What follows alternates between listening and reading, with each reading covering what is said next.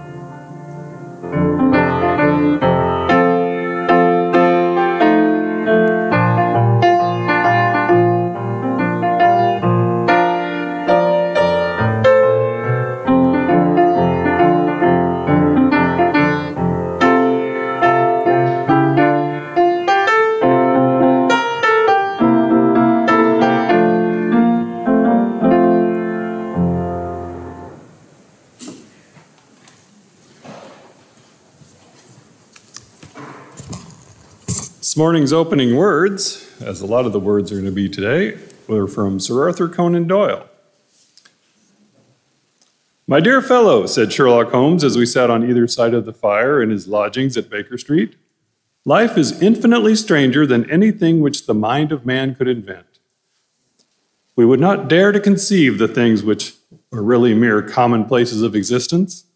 If we could fly out that window, hand in hand, hover over this great city, gently remove the roofs and peep at the queer things which are going on, the strange coincidences, the plannings, the cross purposes, the wonderful chains of events working through generations and leading to the most outre results, it would make all fiction with its conventionalities and foreseen conclusions most stale and unprofitable."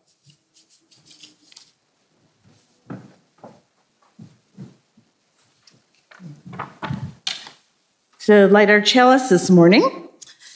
Yesterday, today, and tomorrow. Yesterday, our distant ancestors gathered around a flame to share their stories and find comfort. Tomorrow, our descendants will gather around a flame, talking of a life we will never know. But today, it is we who gather here around this flame, seeking, believing, and being together.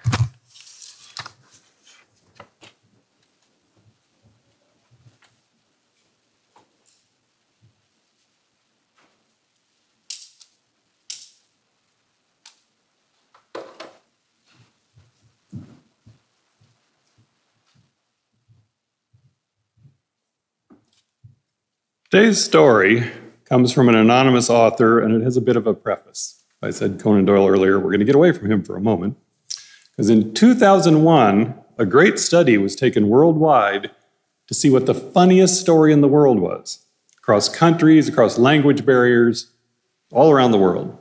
Now, after gathering the stories that were told the most, the study ran a poll to see which story spoke to the people everywhere, how they connected with it, because we always find a little truth in humor. And this is the story they found. Now, I won't say stop me if you've heard this one, because you probably have. The great detective Sherlock Holmes and his friend Dr. Watson went camping. Sometime during the night, Holmes nudged Watson awake, and he said, "My dear Watson, look up and tell me what you see." "Why, Holmes," Watson replied, "I see a silvery moon and a galaxy of stars. I see the constellations whose patterns form images from our mythological history. I see the vastness of space, the far reaches of the unknown for humanity to one day explore. I see what might be the most beautiful night sky I've ever seen."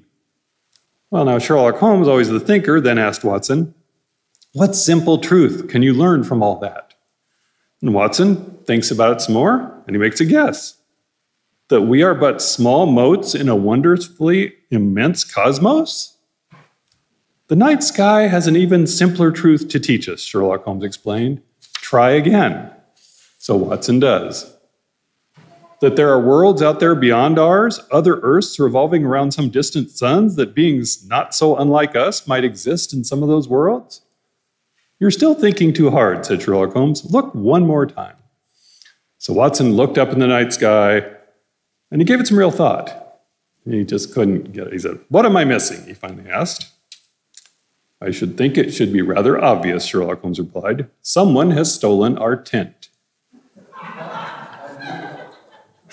Sometimes we overlook what's right in front of us when we're enjoying the view. Dr. Watson was in a pretty happy place there and enjoying the stars, as long as it didn't start raining. If there was rain in the forecast, though, it might have been better to be Sherlock Holmes and notice that they might need a tent before the night was over. Sometimes seeing things from different perspectives at the same time can help us make the most of life, whether we're camping or doing something else.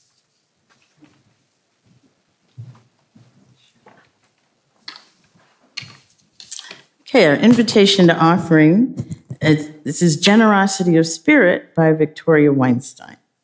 The purpose of the church is to encourage all who gather there to grow more generous in spirit and in action. This is the great end of all the world's faith traditions, to bring the human being closer to the divine by acts of creation and compassion. We now take an offering that allows us to exercise that all-important generosity of spirit, an offering that will support this church and its many ministries. After the ushers pass the plate and while Rosa plays for the meditation, you may light a candle for something that's in your heart. Those of you who are online, we light candles on your behalf, and you may light a candle at home. So the gifts of the congregation will be most gratefully received.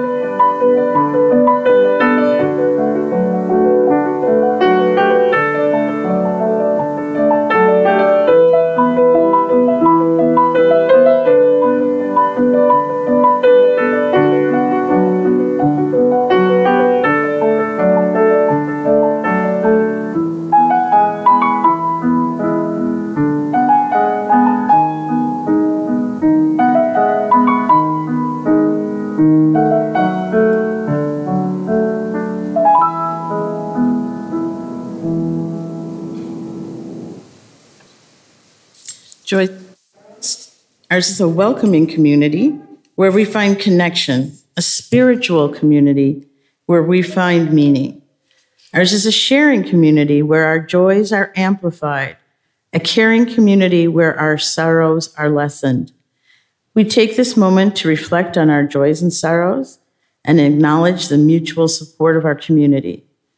We find today great joy in the wonderful news. I did announce this last week that Tom Byram has been through his last round of chemotherapy. I think they might be in California, but that's so exciting. And we asked for healing for Lindy Peterson, who's recovering at home from surgery. I think she's doing well. And may we remember those whose names we have spoken, as well as those we hold in silence in our hearts. If we want to take a moment just to think about all that.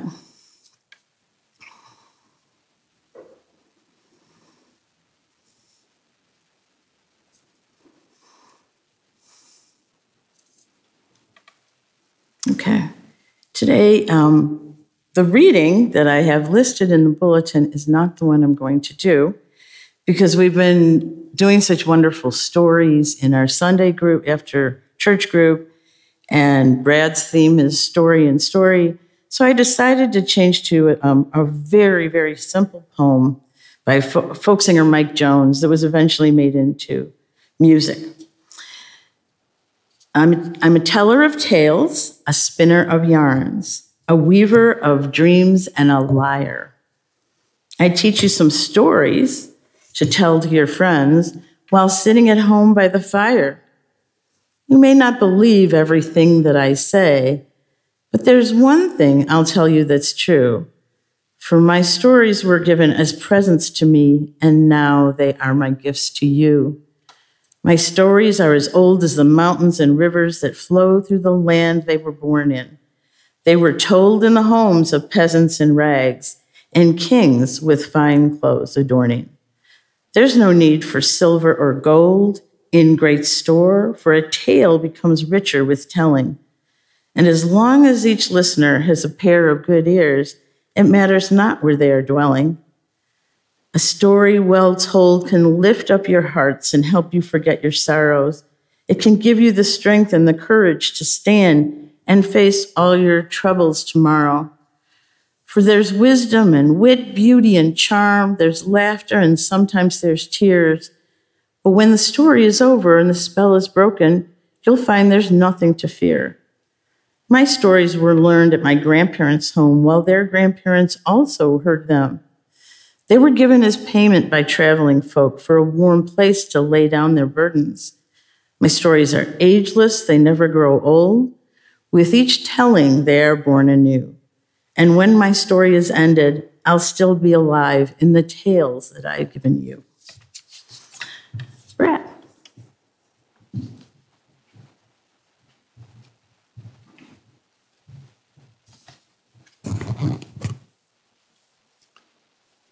Well, as Carol just mentioned, the theme for this summer was telling our stories. And when I heard this and was asked to do a summer service, I thought, well, I'm going to go to my old favorite Sherlock Holmes because I've spoken about him before here, and it seemed like a good one for this summer. Because Sherlock Holmes is definitely one of our stories. Technically, there were 60 original stories about the man with the odd name of Sherlock, and he's been called the world's greatest detective. Those stories were written by Arthur Conan Doyle between 1887 and 1927, but they didn't stop with Doyle. Stories kept coming in books, movies, TV shows, radio dramas, stage plays, cartoons, advertisements, lessons, even music, all to tell stories of Sherlock Holmes. He's been portrayed in one form or another more than any person in fiction. There's even that one not-so-great joke, which I used as our story today. A joke that's been told around the world because people everywhere know Sherlock Holmes at this point. Sherlock Holmes is no longer a British detective. He's a Japanese detective in Japan. He's a Russian detective in Russia, Pakistani detective in Pakistan. At this point, he has transcended his very British roots, even if we Americans, in our love of English accents, like to keep him in England, like James Bond, Doctor Who, and anybody else we want to be a little fancy. Which works out well for us because the original telling of the stories, written in that span of 40 years between 87 and 1927, by an English author, well, they all take place in England. A lot of Sherlock Holmes fans are great Anglophiles by nature, loving things like tea and fish and chips and the Queen and all things British. Because in a way, to an American, just as those of the Christian faith look at the Jewish people of Israel as their kind of cousins across the sea, we tend to look at the English sometimes that way. And just folks like us that didn't make it over to the New World. Of course, we also rebelled against British rule and went our own way, but as allies in 2 world wars and a number of other battlefields across the years, we look to them as friends. And they are often our actual friends, as thanks to Zoom, I've gotten to know several people from England over the past couple of years. So it's pretty natural that Sherlock Holmes stories are a well-established part of our culture and our classic literature. They're warm and friendly, nice stories to read by a cozy fire at night, and have nothing at all wrong about them. Nothing that would get Conan Doyle in trouble if he was writing on Twitter today. But that's not true. Everybody gets in trouble on Twitter these days, eventually. Because, you know, pal Mark Twain had that one problematic word he liked to use in his books that we don't say here. Well, the Sherlock Holmes stories have their problems too. I don't want to air too much of Sherlock's dirty laundry here today, but let's do a little gossiping about our British friends and the stories he's in. One of the things that attract fans to the detective writings of Sherlock Holmes is the stories seem pretty real. You finish reading them and you want to think a little more about Sherlock Holmes and the story you just read, you can actually pull out a history book and do a little research. Like his friend Dr. Watson, who was wounded in the Second Afghan War at the Battle of Maiwand. You can look up that war and that battle and learn all about it and kind of picture Dr. Watson at that point in history. Sherlock Holmes, on his mother's side, had an ancestor who was Vernet the French painter. You can look at art history and look into the fact that there weren't just one famous Vernet painters, there was 3 famous painters named Vernet, a father, a son, and grandson.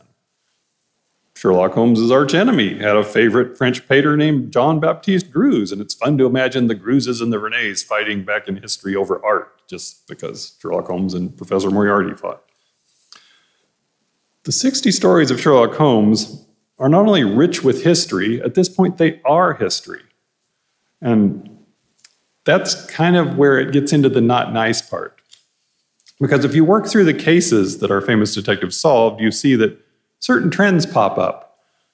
Most of the trouble that causes the mysteries Sherlock Holmes solved seem to come from London from somewhere else, from Italy, Australia, Germany, South Africa, India, South America, Central America, and the United States of America. And when it wasn't citizens of those countries, it was an Englishman who probably got corrupted from spending too much time in one of those countries. Because at the time of Sherlock Holmes, the city of London was the largest city in the world, a capital city of a worldwide empire, ruled by a queen whose name defined that entire age of humanity, the Victorian age. Sherlock Holmes and those stories of his are this captured bubble of a glorious era that people like to remember, or to remember a version of it. I mean, over the years, you've probably heard people talk about some golden age that they lived through, whether it was the 1950s or the 1980s when, things were all great. And over in England, the Victorian age was kind of a golden age, or age lovingly remembered, if you're British. Now, there's a British sketch comedy show called The Mitchell and Webb Look that you might have seen. It has a great sketch in their very first episode about 2 Nazi soldiers talking to each other in the trenches of World War II. They're talking about the little skull symbol that's on their caps and wondering why it's there. And at one key point of the skit, one of the soldiers turns to the other one and says, "Are we the baddies?" It's a good question, and one we should ask more often. I mean, the only reason Sherlock Holmes and his friend Dr. Watson met and Watson got wounded in that Battle of Maiwand was because the British Empire decided to invade Afghanistan just to keep them from getting friendly with Russia. In the opening of the first novel, Watson's telling how he became an army surgeon and headed to Bombay to join that campaign. Why Bombay? Because the British had basically invaded India over the century before, taking any leaders out who stood in their way to stop their trade. They could basically then run armies out of Bombay because they took over there. The world at the time of Sherlock Holmes and Dr. Watson was a world overwhelmingly ruled by a country about the size of Kansas. They didn't have little skulls on their caps, and they didn't ask themselves, "Are we the baddies?" But I'm sure some people did, because if you go back and you look at history and what was going on with that worldwide power and the things they did to hold on to that power, you might go, yeah, they were definitely some baddies. We're getting to see the other side of things more and more as streaming services like Netflix bring us movies from other lands, and we get to see things from other points of view. But back then, at the turn of the 19th century, when Sherlock Holmes was being written, we were pretty much looking into things from England's point of view. Yet, the evidence was there of these other things. I mean, it's right in the stories. So many of the mysteries that he was solving were the result of England's invasions and colonizations coming back to haunt the citizens of England. Like in one story, a young soldier sees the pale form of his army buddy that he thought died in the Second Boer War.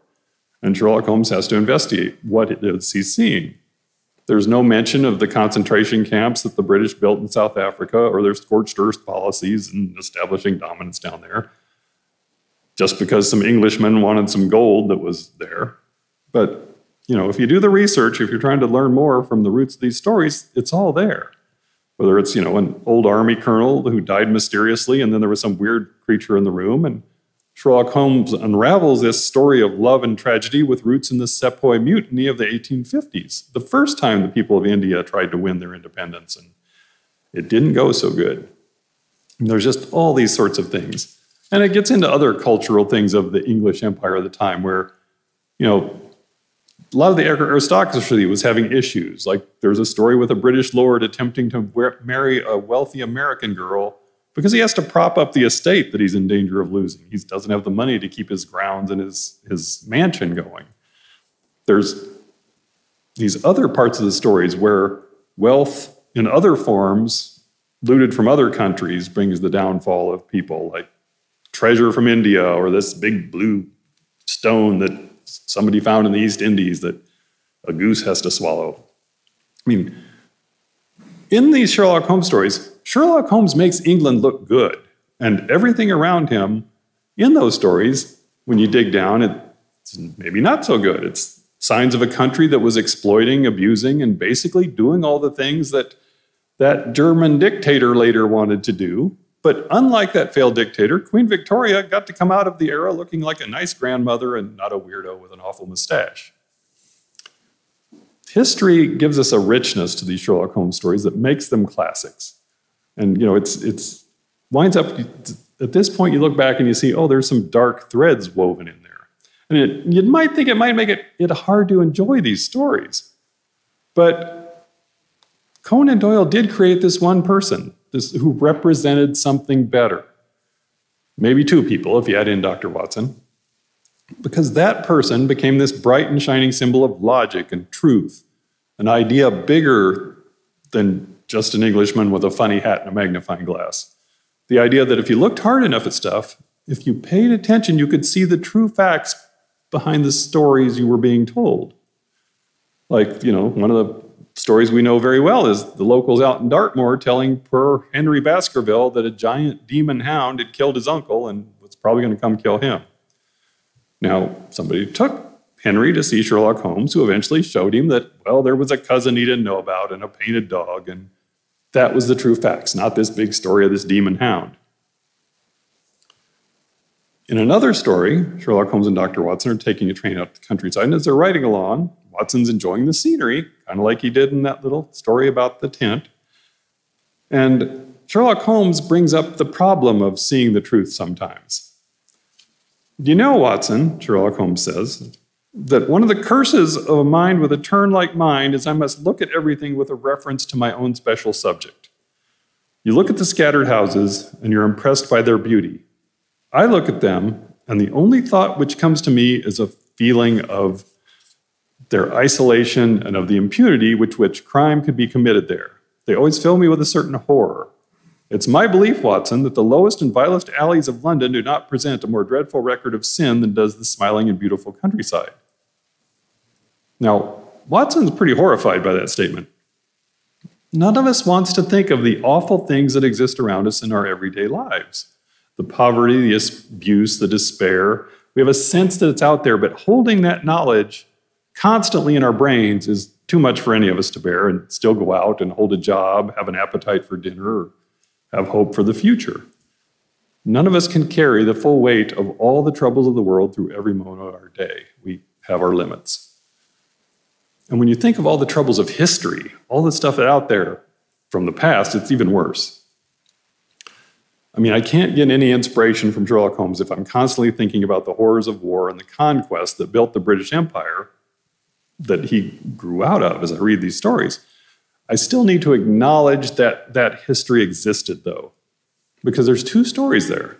One is good and inspirational. The other is some bad lessons on what we might need to do better. Both of the stories can exist in that same text, that same book of Sherlock Holmes stories. And this is something we're running into these days. There's people in certain states that want to keep parts of our history from being taught in schools.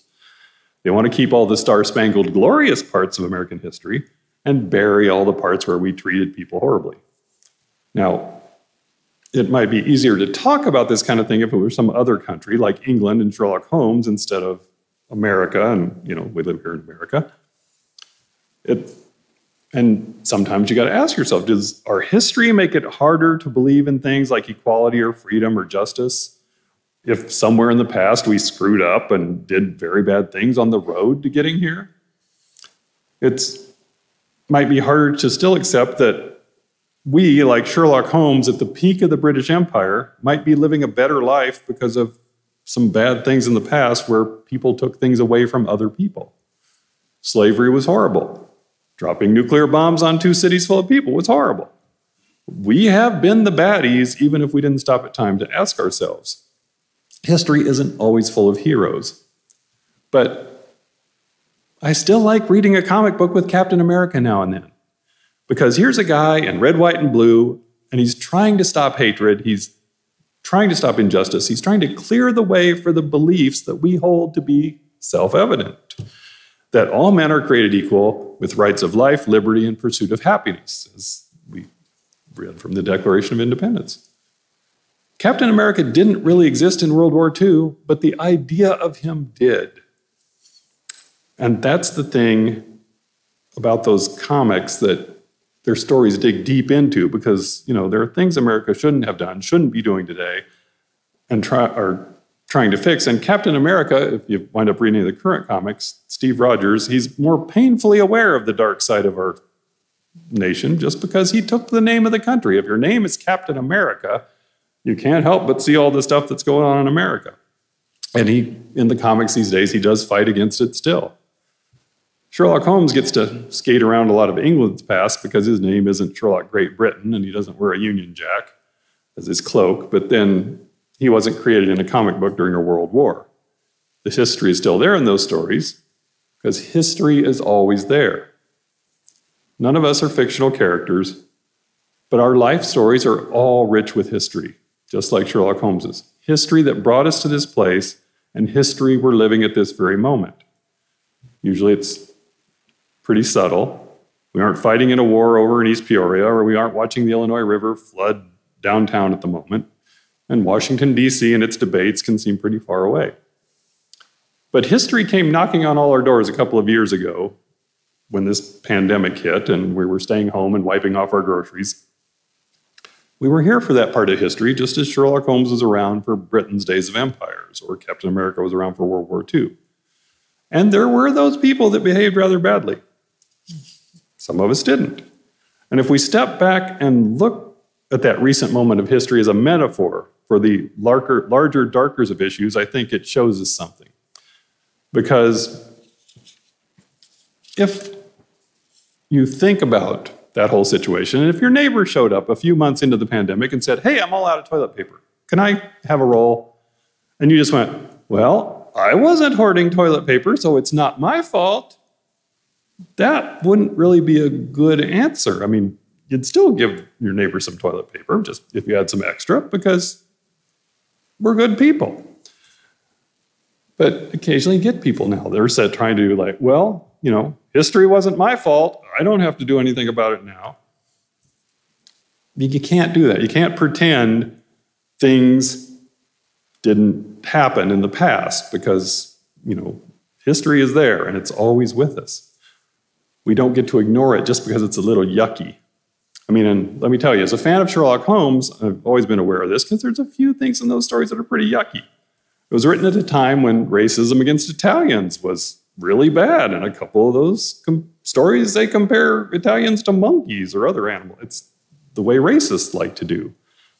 Even Conan Doyle, he wrote one good story about a biracial family that's very sweet, and it's a great story, but then later he puts his character right out of a minstrel show in one of his stories just trying to be funny. It's not really that good.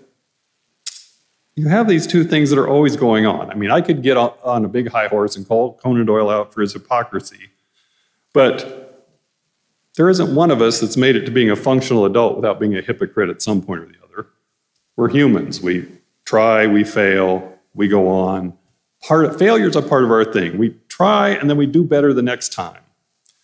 Sometimes we fail as we're trying to do, but that happens with a lot of great art and literature across the board. Nobody's perfect. But you wind up with these good inspirational things like Sherlock Holmes and Dr. Watson that definitely should be carried forward and read by future generations. Do I think that the bad parts of the story should be carried forward as well? Well, I mean, we have to be aware of that stuff, so I hate to write it out. I'd hate to have people thinking, oh, Conan Doyle was perfect and did everything perfect, because he was like the rest of us. He had flaws, he did some things, said some things, and I think that helps us understand that, hey, even if we aren't perfect, we don't, we can still go on and try to be better. There's writers now, people now that it's like Harry Potter. I know a lot of people, it's like J.K. Rowling's come out on the bad side of some things, and everybody's like, well, now I can't enjoy Harry Potter anymore. It's like, that's a tough go. I mean, there should be something you can still grab out of this one thing with ignoring the tendencies of the person it came from, because that's an issue that is constantly being discussed in circles of readers and stuff, and we have to find that light within us, that light within humanity as a whole, and pull that good part out and let that carry us forward. I think that's part of what history brings us. Now, when we get to our closing words today, I'm going to have a little poem to read for you about that Sherlock Holmes fans dearly love. It's a little bit flawed too, but just as the stories are flawed, the author might sound a little too nostalgic for the good old days of the Victorian era. He was still writing in the middle of World War II, so you have to cut him a little slack for the fact that England was still fighting war after war during Sherlock Holmes' time, even though it was the good old days. But the poem brings out the idea that some stories are worth carrying on, even with their flaws, so I wanted to include that poem. Our stories are just never simple, but they are our stories, every detail, both light and dark, and we have to accept it all to truly understand our place in this world that we find ourselves. To shine a light in the darkness, you have to first acknowledge that the darkness exists, just like you have to notice that your tent is missing if you're enjoying the stars. So with that, I think we can turn to hymn number 118 and sing a little song about bringing your own light when things get dark.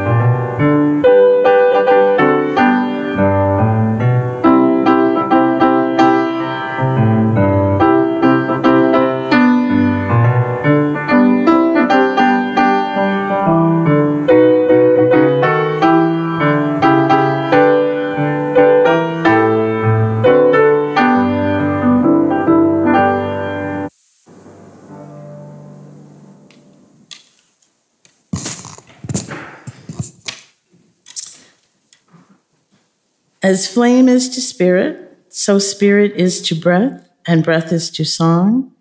Though we extinguish the flame in this sanctuary, may we tend it in our hearts until we meet again.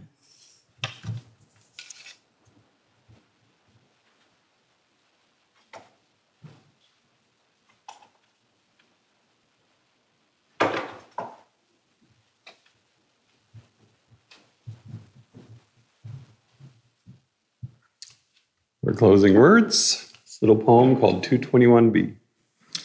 Here dwell together still two men of note, who never lived and so can never die. How very near they seem, yet how remote, that age before the world went all awry. But still the game's afoot for those with ears attuned to catch the distant view halloo.